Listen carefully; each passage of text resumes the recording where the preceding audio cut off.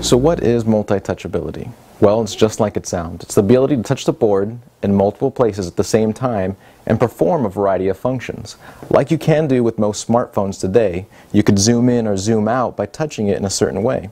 Likewise with the board, you could take images and you can make them larger or you can make them smaller. You can change their orientation or you can touch multiple images at the same time.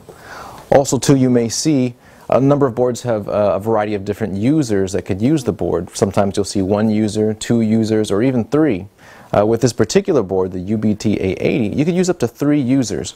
And what that means is 3 people could come up to the board and actually annotate at the same time without the board picking up any interference. Each of them can be writing on the board in different areas or even in the same proximity to each other.